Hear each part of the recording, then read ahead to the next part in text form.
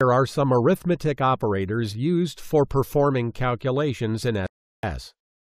When you use more than one arithmetic operator in an expression, operations of priority 1 are performed before operations of priority 2, and so on. Consecutive operations that have the same priority are performed from right to left within priority 1, from left to right within priorities 2 and 3. In the next screen, we will have a look at logical operators used in SAS. Shown here are some logical operators used to compare two SAS values. The result of logical comparison in SAS is in a true or false format. In the next few screens, we will observe how to use logical SAS expressions with conditional statements to control the flow of program execution. The flow of any program can be controlled using conditional statements. Upon execution of these statements, the program compiler decides the set of statements to be executed and the set to be ignored. SAS offers different conditional statements to select the set of observations to be processed in program execution. The first one in the series is the where statement. This statement can be used to select observations during the PROC step and data step. The syntax for using the where statement is as shown.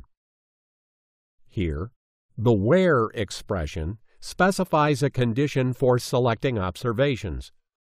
It can be any valid SAS expression. The where statement works for both character and numeric variables. To specify a condition based on the value of a character variable, enclose the value in quotation marks, considering that the comparison will be case-sensitive. In the next screen, we will show an example to understand how the where statement works. In example 1, only those observations from datasetClinic.admit with an age greater than 30 will be processed. In the next example, we combine two comparisons using the OR operator. Here, only those observations from datasetClinic.admit which have ACT level either low or mod will be processed. Next, we will discuss the if-then-else condition operator. The if-then statement executes an SAS statement when the condition in the if clause is true. Any comparison in logical operators can be used in the if conditional expression. Any numeric value other than 0 or missing is true, and a value of 0 or missing is false. The syntax for using this is as shown. If the condition in the if clause is evaluated to be true, then statement set 1 is executed.